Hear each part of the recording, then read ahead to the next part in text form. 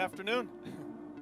So it's called business to buttons. Let me see who's more on the button side. Who considers themselves a designer? Okay. Let's see where the business part is. Who considers themselves a business person? And who is at the intersection and feels like they're a great designer and they know something about business? Okay, good. That's where you should be. Because I'm going to talk about value proposition design. I'm going to be a bit more on the business side, but I believe that today, technology people and design should actually understand business and the why, the goals, extremely well. How are you going to do good design if you don't understand the why, okay? So we're going to look at the value proposition canvas, a tool that we made from one of these two books, but I'm mainly going to share some of the lessons. Let me just see to get a feel for the audience. Who of you has ever heard of or used the business model canvas? Okay, who of you has ever heard or used the value proposition canvas? Okay, so a bit less. We're going to play with that a little bit later. I'm going to share a couple of lessons. Most of my time, I'm actually not speaking or writing. I'm trying to be an entrepreneur. This is my side job. We're trying to create something crazy, probably a 20-year vision, the strategic operating system for companies like Nestle, GE, the biggest companies in the world. So completely crazy. So we need to understand the why of our customers really well. So when I got invited, I thought, wow, that's great. But then I realized, well, buttons? What do I know about design? I'm a designer at heart, but I don't have a design profession. And I wasn't sure, could I really deliver something of value to a design audience, or design and business, but design profession? And then I fell into this, the creative process. I guess you've seen this slide. It's my favorite slide. Who's ever been in this situation, right? Work begins, you procrastinate for months, then you panic, and you say, shit, I gotta get it done. And then you sweat. Been there? Okay. So I did figure out that actually I have something to say, even at 4 o'clock in the evening. I hope I can keep you awake, right? So I think real magic happens, value for customers, but also for the business, because at the end of the day, we shouldn't be just business driven, but we need to create financially sustainable organizations if we want to continue to create value for customers. We shouldn't forget, of course, ethics and morals in the process, as we heard today, which I fully agree with, okay? But I think this intersection between design, technology, customers, and business is where real magic happens. And I've been living at this intersection. I've been trying to make tools so people from the different areas here can better collaborate and create value. Because I don't think these collaborations are great yet. Here's some proof. 72% of all new product and service launches flop. 72%. What does that mean? Let me translate. 7 out of 10 new products or services, they fail. So look around you. There are only 3 per 10 people. You can do the math. Look around you. 7 of you are working on something that's going to fail. Hands up if you're working on something that's going to flop. And some of you know it. Some of you don't want to put your hand up because you don't want to tell the truth, right? Now, is it because people are stupid? Absolutely not. It's because the processes are often broken. It's how we work that leads to this. It's not the people themselves. It's the processes that we have in companies often, in particular when we do new stuff, okay? So let's get beyond this, but I want to get us to discuss very quickly. Chat with your seat neighbor for 1 minute. 1 minute. Have you ever been in a situation where a product or service has flopped because there was bad collaboration between the different stakeholders, meaning design, technology, and business, okay? Share one of your strongest experience in this field. Just 1 minute, okay? With your seat neighbor. Let's go. With your seat neighbor. Come on. 1 minute. 1 minute. That's it.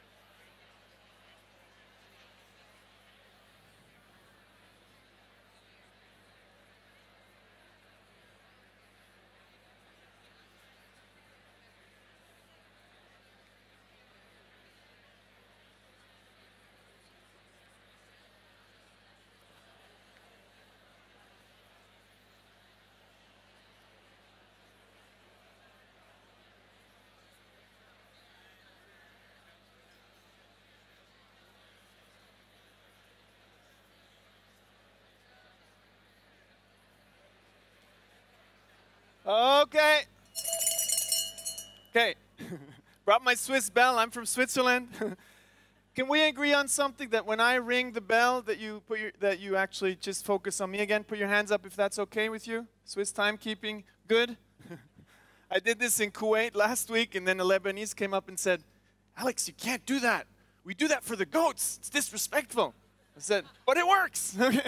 So, timekeeping, because I'm going to do a couple of exercises like this afterwards. Okay, so he said 7 out of 10 products flop. Why is that? Since the Swiss are not very funny, I'm going to show you a Silicon Valley parody telling us why do products often flop. Let's see if the sound works. As usual, when you test it, it doesn't work. See?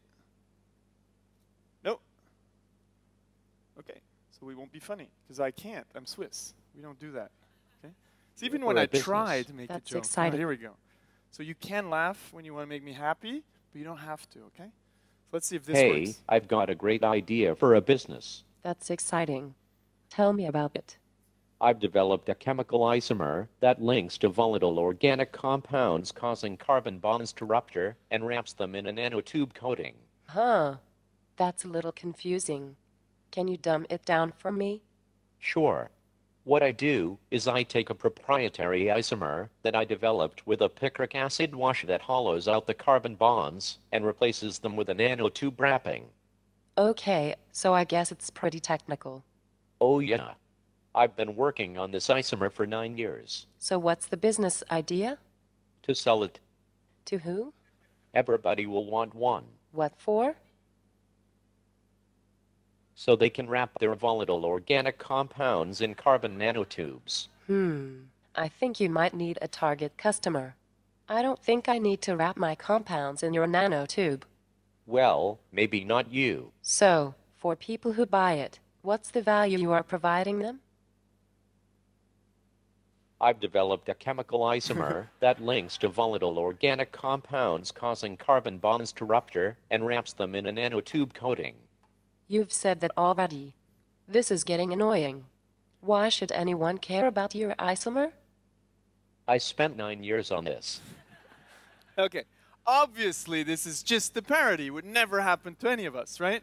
But the reality is we get so excited about what we're doing and what we're working on that we sometimes forget this very simple thing of, mapping back to the customer, how are we really creating value and why, okay? So while it's common sense, it's not common practice. So I think we can do better. So I'm going to talk about a couple of things, 6 things actually, 5, 6 if I can make it. The UX and UI of business tools, my profession, I make tools for business people, designers, technologists, understanding value propositions. We're going to play with the value proposition canvas. And then this lean startup thing. Who's heard of lean startup? So I'll take kind of an interesting angle on it. Build, measure, learn. Really? You'll see. Okay? Testing lessons from the field if we get there, okay? So let's start with this one.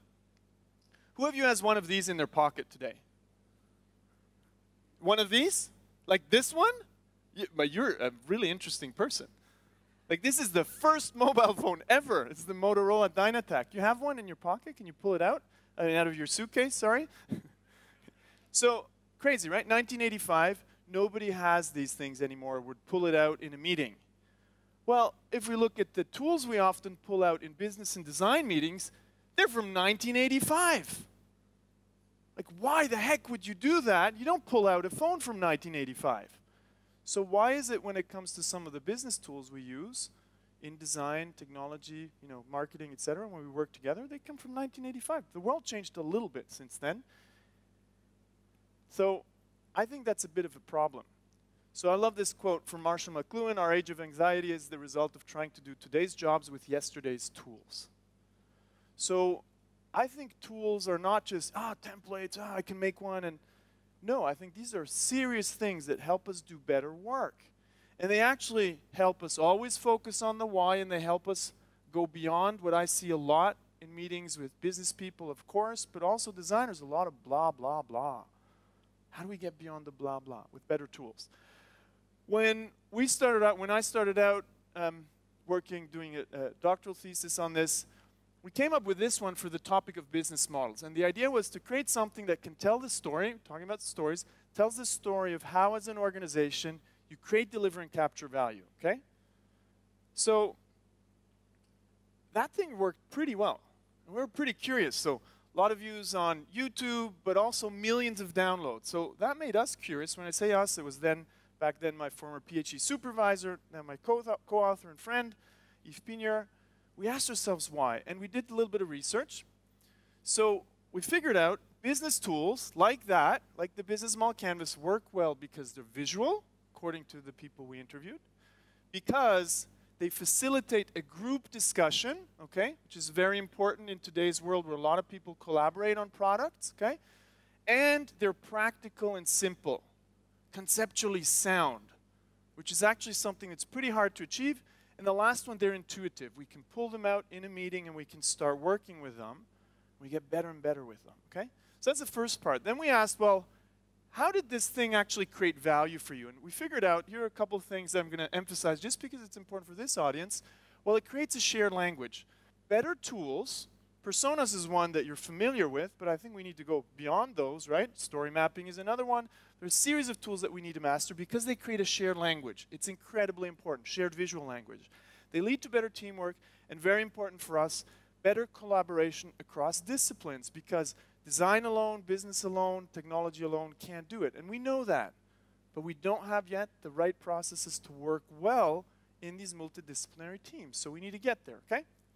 So this was where we started out, and the idea was, okay, people are going to map their business models. And they did. Millions, literally millions of people did that. But then we saw another phenomena, like often when you design, well, the reality looked different.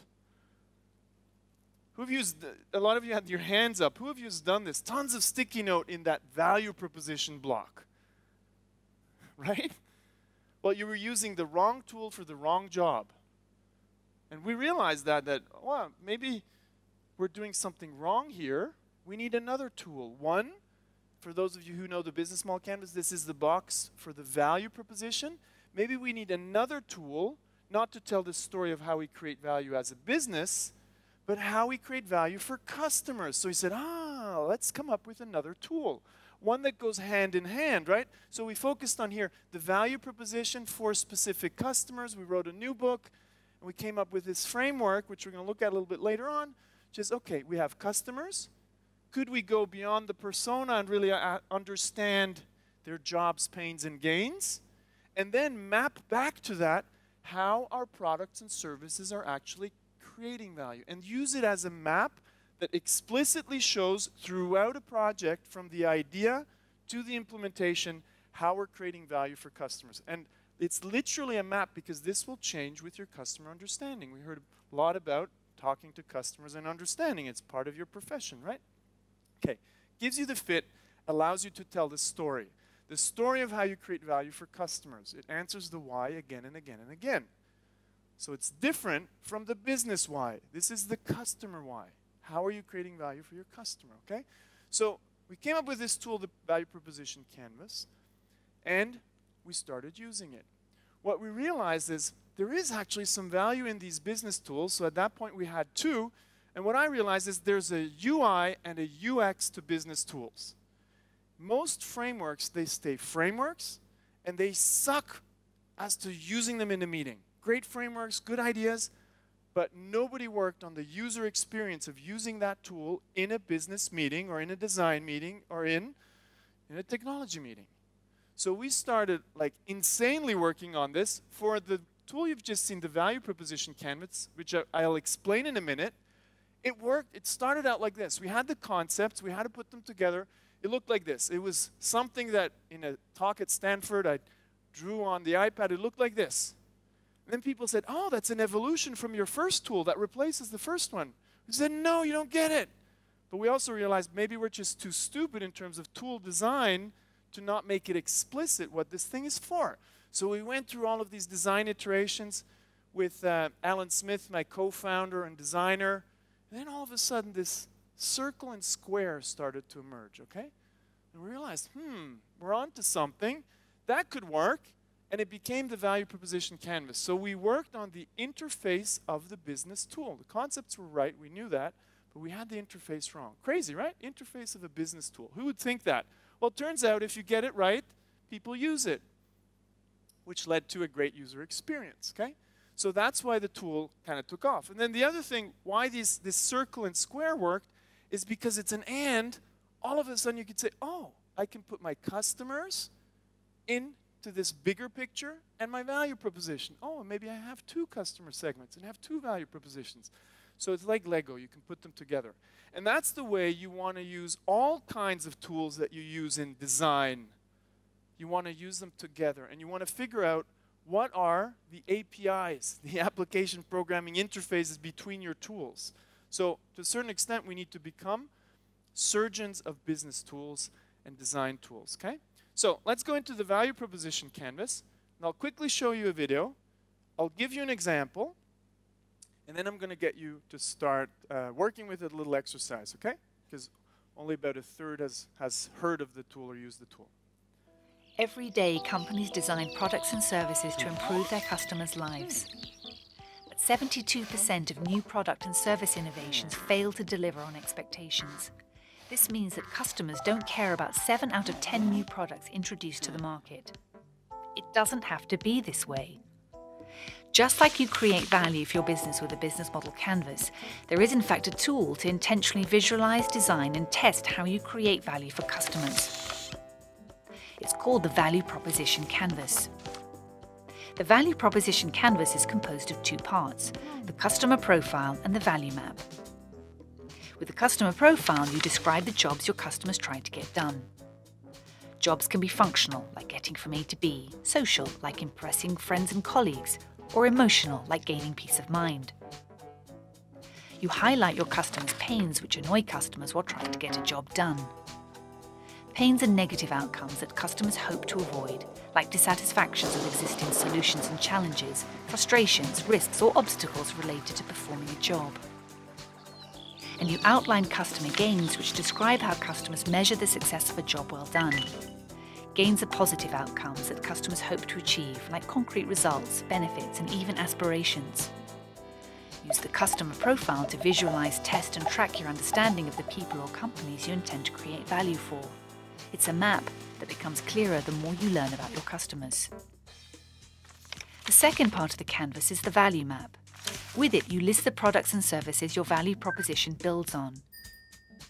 You describe in which way these products, services, and features are pain relievers, how they eliminate, reduce, or minimize pains customers care about, making their life easier. And you outline in which way they are gain creators, how they produce, increase, or maximize outcomes and benefits that your customers expect, desire, or would be surprised by. The value map makes explicit how your products and services relieve pains and create gains. Use it to design, test, and iterate your value proposition until you figure out what resonates with customers. You achieve fit by creating a clear connection between what matters to customers and how your products, services, and features ease pains and create gains. Great value propositions target essential customer jobs, pains, and gains, and do so extremely well. Your customer profile may contain countless jobs, pains, and gains, but your value map highlights which ones you intend to focus on. But don't forget, an outstanding value proposition can still fail if your business model is flawed. Successful companies embed outstanding value propositions in scalable and profitable business models. Okay, so on the right-hand side, we understand the customer. Different version, you could say, oh, but that's a persona. Well, no, you look at the actionable stuff that really matters to customers for your product. Jobs, pains, and gains. What are they trying to get done? What pisses them off, and what are they trying to achieve? Okay? And on the left-hand side, you map, you make explicit. What exactly are we addressing? Which pains are we addressing? Which gains are we addressing? So you make a selection. Over here, understanding. Over here, design. And that goes from the strategic design of the products and services, the value proposition, all the way down to website design, all the way down to designing certain aspects of a website, because all of those things have one purpose: to create value for the customer And if we think the bigger picture, value for the business, right? And hopefully you're in a business that allows you to participate. So value proposition canvas, that's what we're going to work on a little bit. But first I want us just to look at this thing called jobs to be done, customer jobs. Who's worked with jobs, the jobs to be done concept? Okay, if you haven't, I would highly recommend you look at it. There are a couple of authors out there that talk about it, Tony Ulwick and Clay Christensen, really go a bit deeper. Because at the end of the day, you're helping customers get something done. You don't ask them, what do you want? You ask them, what are you trying to get done? And you're helping them get that done. Now, let's look at this for a second. In the music industry, jobs actually don't change very much, but the solutions do. So I like this just as an illustration of how a good customer understanding is more important than looking at the solution all the time. So if we look at the music industry, so the job to be done is listening to music. The solutions were what in 1983? We had records. Anybody remember records? If I tell my kids a record, they say, what? Like in the museum? Then over here we have, so that was a big part, we have the cassettes, okay, that was 47%. And here we have the CDs, which was only 0.5%. Now let's look at what happened here over the next couple of decades. So what happens is the cassettes eat up the vinyl, the LPs, right? Cassettes get bigger, and CDs at the same time eat up cassettes, okay? CDs take over everything. Many of us remember that. And then what happened? All of a sudden, in 2003, CDs, they dominate the market, and then it changes, okay? Well, the internet became big download, a lot there, okay? Albums on the internet, music videos. So it goes away, okay? It goes away, and in 2013, the picture is very diverse. So see how fast the solutions can change? So if you have a fundamentally good customer understanding, it'll be a lot easier in terms of jobs, pains, and gains of staying up to date with the technology solutions. It's a pretty amazing thing how fast that goes. And we see that in many, many different industries and areas, okay? So if we look back at the bigger picture, I'm going to give you one example. And it's not at the level of user experience design. It's at the level of business design, okay? But I think it's good for us to think business because together, as collaborators from those 4 areas, remember that I mentioned, we create value together. I think business people should become better designers, and designers should become better business people, okay? Who agrees with that? Let me see. Took a little bit of a risk there. See? If nobody had put their hand up, I should have just left the stage. So let's look at this thing called Hilti. Anybody of you ever heard of Hilti? Funny, right? None of you is in the construction industry. That's their customer segment. I'm always amazed. They have a wonderful brand. What did Hilti do? Well, they were a manufacturing company focusing on selling light machine tools for builders like drills, okay? Then they asked themselves, 1, 2 decades ago, man, we make great drills, but they're so good that customers never replace them. How can we continue to exist, not even to grow, but just to sell enough so we could pay our people? So they had to kickstart growth, and they said, well, we need to understand customers. Good news is they had a direct sales force that could really talk with customers deeply, and what they figured out is the biggest job to be done is obviously not to buy a drill, not even to make a hole. What was the biggest problem of these construction workers and their companies? The biggest job was this: managing, maintaining, and replacing the tools, meaning having the right tool at the right construction site at the right time. Why do you think that's such a big issue for a construction company? Right tool, right place, right time, and it needs to work? Because if it doesn't, this small, silly tool, teams might stop, the whole construction site might stop, and it becomes very expensive for the construction companies. You have to pay penalties. That was the big job, the big pain. So the question is, okay, how does a customer profile then look like? So Hilti started not just mapping out the customer profile of construction workers, but they said, let's try to understand the construction companies, and in particular their CEOs. Okay, so who you target is important. So they started to understand. I'll keep it high level. If you do this for real, you would go a lot more in detail. Okay, so the examples are relatively high level. So take a CEO of a construction company, medium, small, would be finding and executing contracts, respecting deadlines, planning the fleet. Okay, that's what they're trying to get done. What are the pains related to that? Well, they want the newest tools, but they don't want to invest in tools. They definitely don't want broken tools, stolen tools, or delays resulting from that, because that leads to penalties, leads to stress, leads to financial problems. So we have the pains. And when you think of pains, it's not just stuff that doesn't work, it's risks that customers, users might have, that they fear, okay? Real or not, doesn't matter. It's a fear of a customer that we should understand. Now, what were the objectives? Obviously, they want to have profitable contracts. They want access to newest tools because that leads to safety. Most important, they want 100% uptime and predictable costs. Okay, so you can already see there are conflicts here. Newest tools, but they don't want to invest in them. So what could Hilti do? What could they do in terms of product or service design? How could they create value? Would another drill do it? Another better drill, faster, more precise, better looking? Wouldn't work, right? So they asked themselves, well, if we prioritize here, most important, they started to prioritize these jobs, pains, and gains. They asked themselves, what could we create? What's the value proposition to help these people? The new thing that they could create to create more growth. And they came up with this thing here. Just very briefly. Have you ever wanted to just focus on your work and forget about administrative issues and managing your tool fleet? If so, Tool Fleet Management, Hilti's long-term tool usage service, is for you. We take care of your tools while you focus on the job.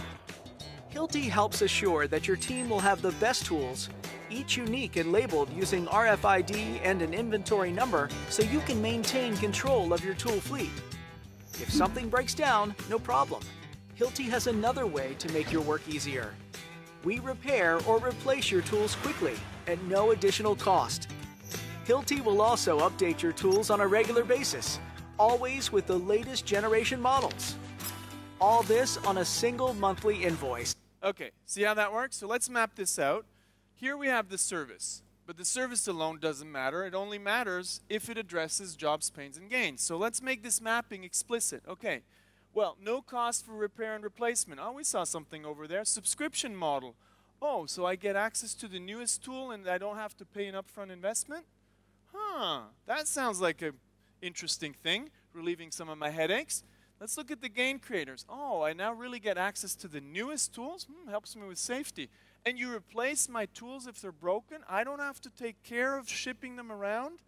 Hilti took over the entire logistics, which is a pain reliever and a gain creator at the same time, okay? And all of that leads to what? Sound cost management.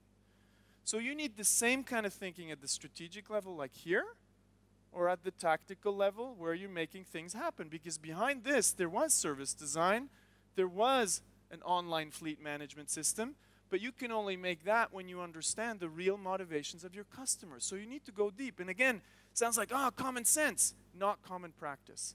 If you don't map this, you won't get it right because you don't understand customers, and you won't get your teams to understand because the technology people, the business people, and the design people don't speak together based on the same understanding of customers. Have you ever seen that? Not having a shared understanding of customers? Some of you smiling, right? Never happened in your company, right?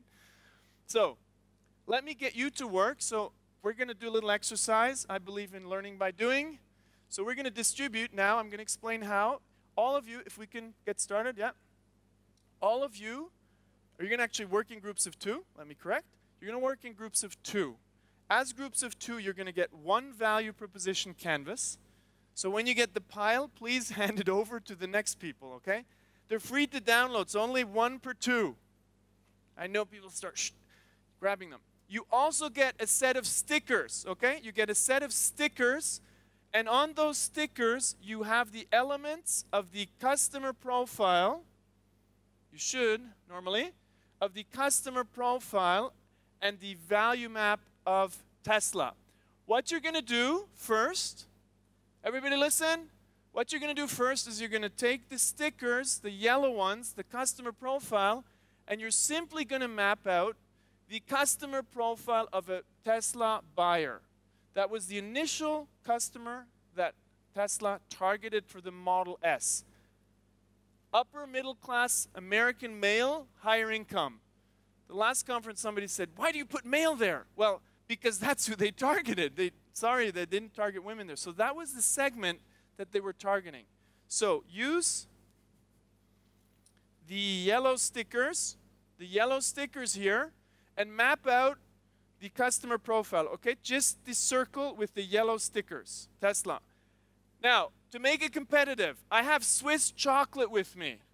The first team gets a wonderful little box of access to heaven, okay? So let's go. You got 3 minutes. No, you can't have it yet. You need to get it done first. Oh, shit. Thought you were talking about the chocolate. Okay, just the circle, just the circle. Is it a job? Is it a pain? Is it a gain? Jobs, pains, gains of a Tesla buyer. Just the yellow ones. Let's see if you paid attention. You're going to get grades at the end of this.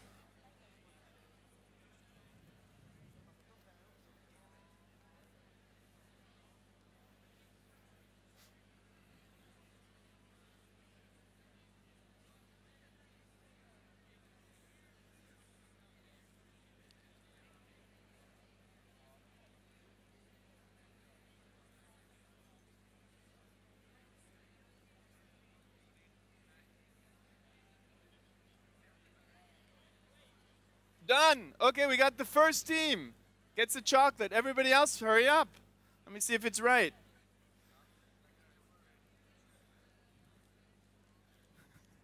Close. There you go. Okay.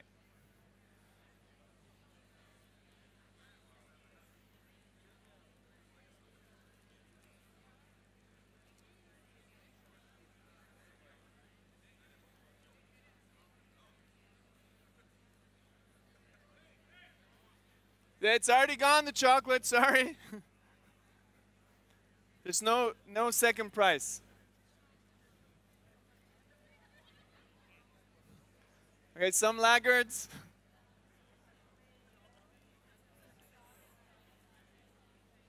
Got it, good. No more chocolate.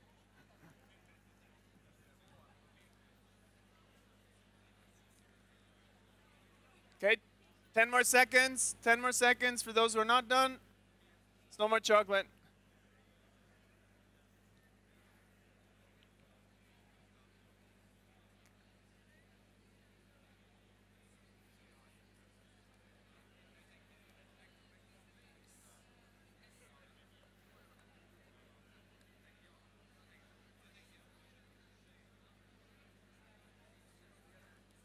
Okay. Okay, shh. Let's look at this together. So you got a slightly simplified version. I'm going to give you the jobs, pains, and gains, 1 or 2 more here. So if you look at this customer segment, we have commuting to work, conveying an image of success. So again, there's 1 or 2 more here.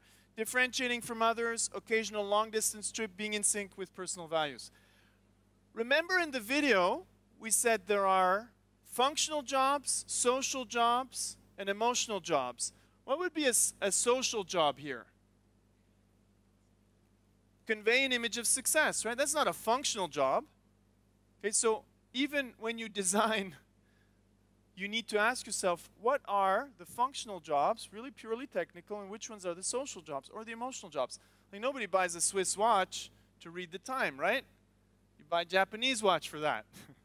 Okay, so bad joke, sorry. Told ya. So here, now let's look at the pains. We have charging time, frequent charging, fear of dead battery, lack of space, geeky perception. This one's interesting. I did this with 700 engineers at SAP, and they said, Alex, geeky perception is good, right? I said, look at the customer segment. What's good in one segment is a pain for another, okay? These people do not want to be perceived as geeks, okay? So then we have the gains. What are they trying to achieve? Well, they want performance, they want attractive design, they want a certain range, they want safety, and they want the latest features. Actually, we're talking more about a car as a piece of software.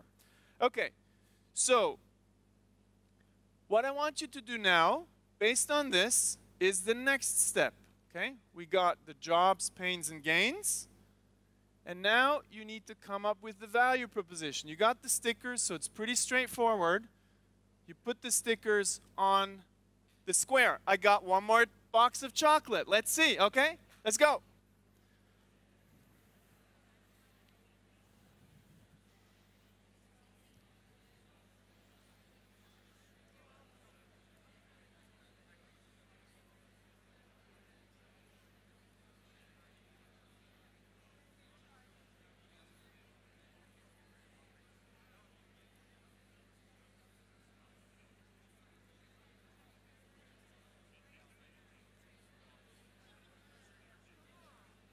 Over here was first. Sorry, let me check if it's kind of right.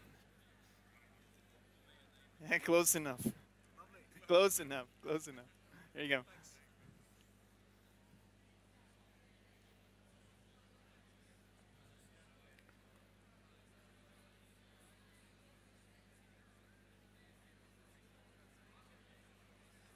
It's already done. No more chocolate. No more chocolate. Sorry.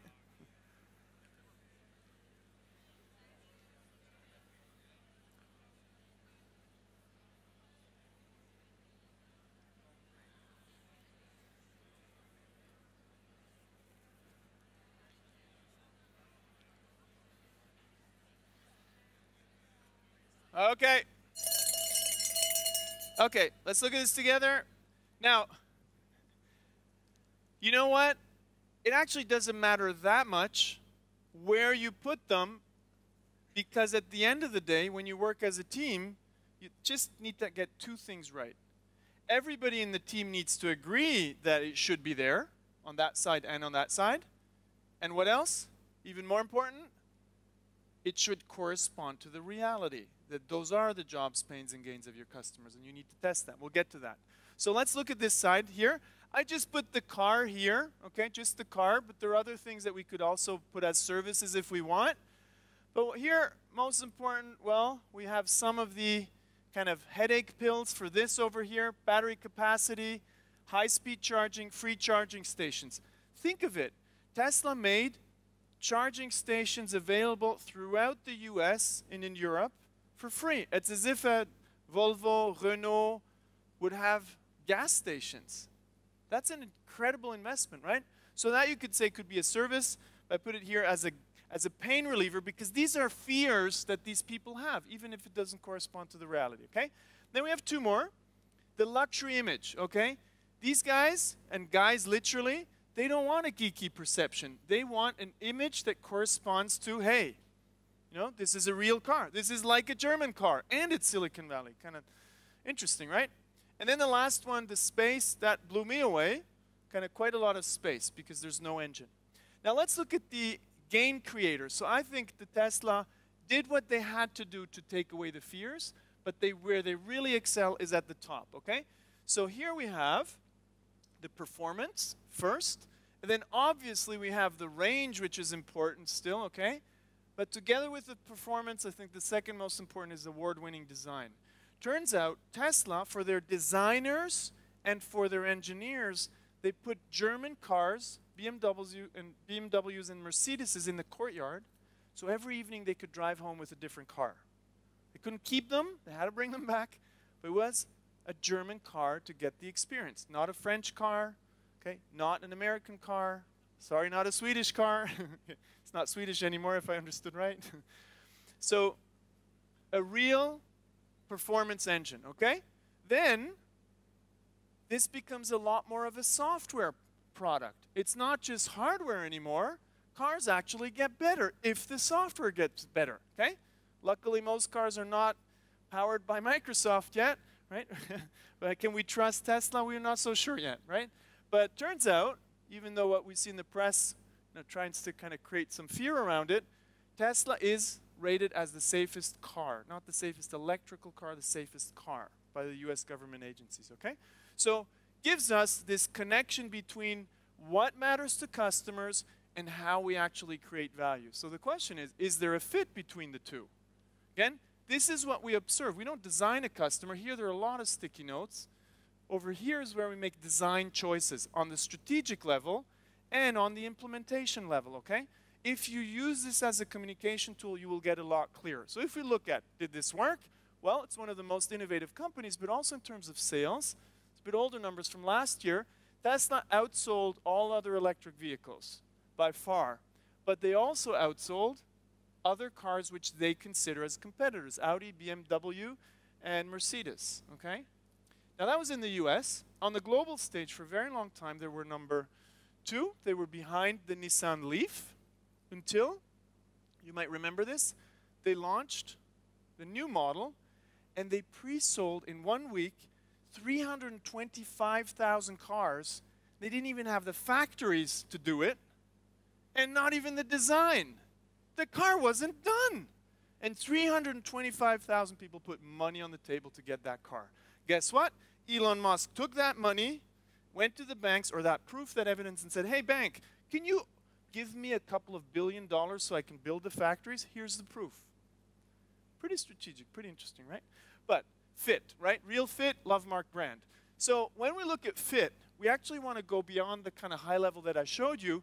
We want to be able to quantify gains and pains in terms of money, percentages, or time. Go to a bank, how long do I have to wait? Investment product, how much do I expect in terms of performance here, percentage, etc. Okay? That means us, as designers of value proposition designers, we need to ask how can we eliminate, decrease, reduce, or minimize the pains over there. And that goes at the strategic level and at the implementation level. And everybody should understand what we're trying to achieve as a team, as an organization, okay? Goes even beyond companies. It's for governments, not-for-profits, the same thing. How do we create value? Then on this side, it's about how do we create, increase, improve, or maximize gains. Again, if we can quantify, we should. Because if you can't quantify over here, how are you going to judge if your design actually creates value? Do you see what I mean? We're often very fuzzy over here. Personas for me are too fuzzy in the sense that how am I going to make a good design decision if I don't know what jobs, pains, and gains really mean in a hardcore way, okay? So it makes those things practical. And it's not either or, it's personas and this kind of tool, okay? So not one or the other. So what we've seen in the other example is simply just something like this. What kind of range do these customers expect? What kind of range do we deliver? We should be able to do that for our products. Waiting time on a website, etc., etc., etc., okay? Good. Now, don't have a lot of time left. 2 more things to say. First, build, measure, learn. Really? Who performs build, measure, learn? Who does this stuff? Lean startup. It's not a trick question. You can put up your hand if you do it. Who does it? Who tests their designs, their user experiences? I was getting a bit nervous here. So we can just use a different word, right? But here's the thing. So, of course, this is important. I'll give you a counterexample of Tesla. Anybody remember Better Place? Okay, Better Place, what did they try to do? Said, well, we want to take away the biggest pain of electric vehicles. What's the biggest pain? Charging time, right? What if I could drive in a battery swapping station, change the battery, and drive out? Wouldn't that be great? Of course. So what did Better Place do? They started building that infrastructure because they raised a lot of money because they had a senior executive who was going to be the CEO of SAP, so very experienced. He could sell to investors, and then they went bankrupt. How much money can you lose with this kind of idea? What do you think? Quite a bit, right? In their case, it was $850 million. Like, put a pile of, or some bags here and just light them, okay? It was because they didn't test nor their value proposition nor their business model. So, of course, this doesn't work. So, okay, let's use this lean startup thing, testing our business ideas, build, measure, learn, right? Build a prototype or a mock-up or a wireframe, measure with customers, and learn. Guess what happens if you tell people build, measure, learn? Designers and technologists. They're going to build something. But what you want to first do is actually think, dream, conceptualize, and hypothesize, and ask yourself the why. So basically, before doing all of this, you need to shape your business ideas and ask one thing. What needs to be true for my idea to work? You come up with hypothesis, and then you can maybe build something, but probably not. And we'll see that in a second. So if we can switch to the iPad for a second. So your job is not actually to build, but when you go from idea to, can you see what this is? See if my drawing skills are good enough. From idea to, this is a $100 million business. If you haven't seen it, flags on the rooftop and so on. Okay? Don't laugh. It's not very flattering. Okay, what's at its maximum when you do that? It's uncertainty and risk. Okay? Uncertainty and risk is at its maximum. Should you build something to test now? No, you should do something else. The only thing you need to do, and you may build, maybe not, is to reduce uncertainty and risk. How do you do that? Well, could be that we build something, but what if you talk to customers first before you build anything, before you do a mock-up, etc.? We'll practice this in a second. You're very likely to be wrong. That's okay. 10 customers said you don't understand their business, you don't know what they want, you failed. Okay, we reduced risk. Okay, we do that again, we do a wireframe, whatever, okay? We fail again because they say you still don't get it. What is important is that we respect this. We start very cheap and we increase our investments over time. And for me, I think even a wireframe is sometimes too much of an investment if I didn't understand the jobs, pains, and gains of my customers yet, okay? So this is a really important drawing that you should also use with business people, because testing and wireframes, they don't give a shit. But when you talk about risk and uncertainty and how to reduce that, then you got their ear, okay? So we can switch back, please. So what I like here, if we can switch back to the slides, please, is this idea. Bring it back to, we heard about Intuit before, let's bring it back to better place. Most companies can say for every one of their failures, they had a spreadsheet that looked awesome. What does that mean? You can always make the numbers look good, but if you don't test, the numbers mean nothing, okay? So, Steve Blank, we've certainly heard of, the kind of inventor of the lean startup before Eric Ries made it popular, says you need to get out of the building and talk to customers. So why don't we do that and ask ourselves that concrete thing? So I'll do a little exercise with you. What you really want to do before you build or wireframe anything is this. Ask yourself, what are the hypotheses and which ones are the most important ones? And then you wireframe, you test something, maybe you don't need to, okay? So IDEO likes to talk about design thinking and how you actually test things. So they talk about desirability, should we build it? Feasibility, can we build it? Viability, so do people want it? Should we do it from a financial point of view, or can we build it? So it's the same thing for business models and value propositions. Okay, interesting thing here. Desirability, feasibility, viability. Do customers want it? Can I build it? Should I build it from a financial point of view? Okay, same thing here. For the right-hand side, for those of you who know the business model canvas, for the value proposition canvas. Same thing. Now, what I want you to do for 1 minute, it's an exercise, customer discovery. Normally, you should be good at this, right? It's part of your job, doing customer discovery. Who's ever done customer discovery, talk to customers to test things? Great. Let's see how good you're at it. So, in groups of 2, one of you is an entrepreneur, innovator, okay? Not a designer for a moment. Entrepreneur, innovator, or intrapreneur. You're actually going to talk to a customer. Think of it this way. You are at Colgate, an innovator. And you, Colgate, you know, Colgate, toothpaste, toothbrushes, you just invented a new tooth whitening device. Great technology. You can make up the features, the design, whatever you want, okay? That's up to you. Your only task is to go talk to customers. It's your first series of customer discovery interviews to figure out, is there a market for this tooth whitening device? Got it? So in groups of 2, same groups, one of you is the Colgate innovator and tries to figure out, is there a market for this device? You can make up the features, everything. Let's go. 1 minute. 1 minute exercise.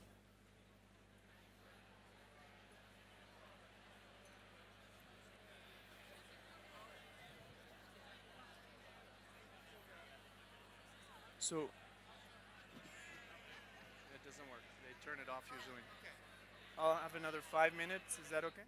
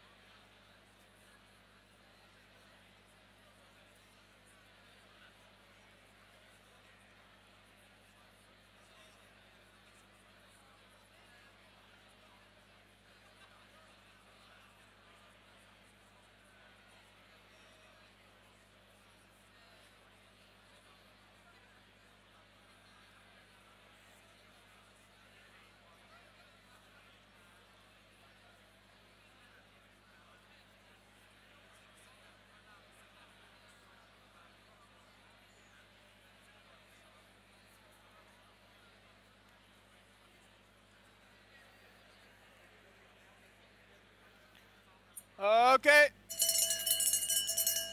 Okay. So, let's see how good you were. Let's see how good you were at this. So, normally, you should not ask for opinions. Like, would you buy this? Do you like this device? How much would you pay?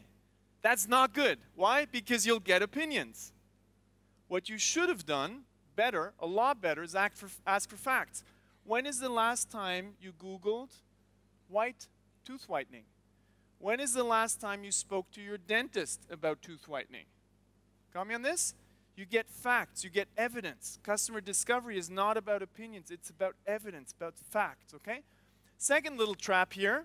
Who have you focused on the solution, the product, right? Would you buy this device?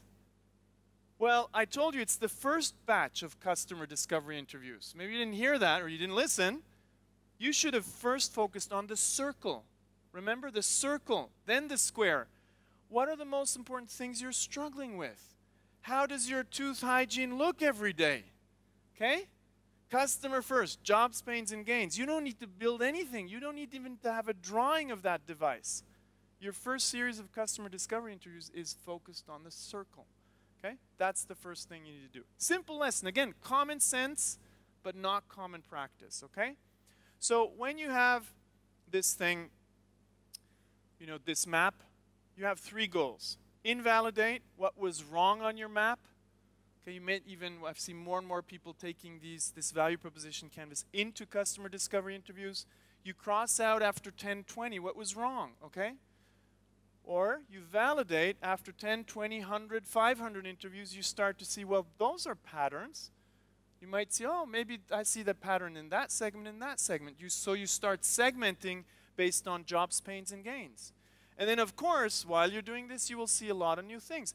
And I know you do this in your job, but do you map it explicitly and share with everybody else in your team and in other disciplines? That's the tricky thing, okay? We need to go beyond disciplines and share. If we don't have visual tools, we'll remain in the blah, blah, blah and continue to create 7 out of 10 products that fail, okay? So here you can see some from a real project where this was actually an industrial company where they start putting this on the wall, and they have a series of this. And if we look at a more concrete one, this was a customer profile, they put this number here, so they kind of repurposed the tool, which means 11 out of the 20 interviews that they did had exactly this kind of pain, okay? Simple stuff, again, common sense, but mapping is not common practice, yet so powerful to discuss with business people and technology people in the whole process. Then we had another one here that we saw people labeled it C, this is the job, and these are the pains related to the job. So they would put letters on it. So simple stuff to have a shared language and a better understanding, in this case of the customer, before the design even. And the last thing, I'll leave you with that, we need to stop after this, is working visually, which you in the design profession do really well, but you need to do this with business people. Display all of the customer interviews. Organize, find patterns in those jobs, pains, and gains. Synthesize and come up with those new things, okay? And then you can make your persona after that. I think that's great, but not before. And then you start designing, okay? If you don't have this good understanding, design makes no sense. Even wireframing makes no sense, okay? You need to start from a good understanding here. And all I wanted to give you is this idea of visual tools. You can use ours, you can use others. It's extremely powerful. You already have a tradition of using this. Do this more with business people. That will help the whole kind of organizational space go beyond what I like to say, blah, blah, blah. We can't live with blah, blah, blah. Thank you very much for your attention.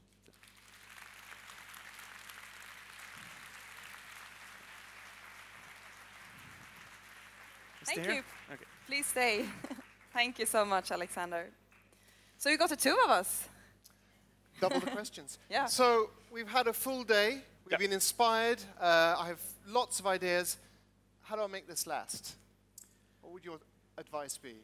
Like the whole conference experience. Doing it. I think, you know, finding projects where you can actually almost infiltrate and start using these visual tools with, you know, people in your team, with business people using their language. So remember, I used uncertainty and risk. I think the big thing is, we know, and when I say we, I'm a designer at heart, you know, belong in this community. When we use our jargon, people will go like this. If we start using business words, then design will come here. If we're open to business people and don't, you know, vilify them. I heard today a couple of, you know, all these business people, and I think we're in it together, right? We're in it to create value, so we need to use each other's vocabulary and create a shared language. That's just kind of my take on it. Any design words that are, you know, like really horrible to hear for business people? Design words? Yeah. That make business people cringe. Okay. Prototyping? Really? Mock-up? Yeah, I think so. Like in a workshop, they'll like it. Okay. But not in a real meeting. Depends. Good to know. Okay, so if we have a look at the broader picture, like we've been here for a full day at this conference, and we've heard, is it 8 speakers? Yeah. From, you know, sharing different perspectives and insights, and, you know, some of them really gave us some shivers. And tomorrow we go back to our ordinary jobs. So how do you take action on all the inspiration and insights you gotten from today? Like, what would be your tip? Two things. One, I found it fascinating, the passion at this conference, you know, just also, you know, from the topics, but also the audience. Really, we want to create value. We believe in the why. We want to go beyond, making money, you know, that kind of stuff. I think that's great. And we should bring that back, and we should spread that passion. But again, kind of use the vocabulary that will get people in as partners, not as enemies. I usually like when people, after a conference, they make a contract with themselves. Take a piece of paper, write down, what's the one thing you're going to do differently tomorrow? The one thing. Just start with one. Because if you have 5, you're never going to do them. And then sign it, okay? Sign it, because otherwise it's not a contract. I think it's as simple as that. And maybe not think that everybody in your company is in the same mindset when you get back. That is so great. Thank you so much, Alexander, Thanks for a lot good for the advice. invitation. Thank you. Awesome to be here. And Thanks. here's, of course, a gift for you. Oh.